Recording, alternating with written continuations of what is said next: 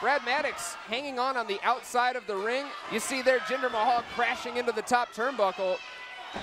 There is so much going on. The Colonel, one half of the Florida Tag Team Champions. Has been eliminated. Damien Sandow eliminated right there. Seth Rollins. Oh, there goes Richie. Richie Steamboat has been eliminated.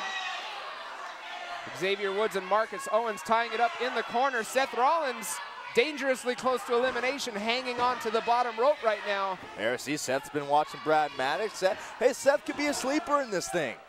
You know? Oh, Calvin rains a hard chop onto Leaki, and Leaki goes flying. Good night. Roman Leaki has just been eliminated.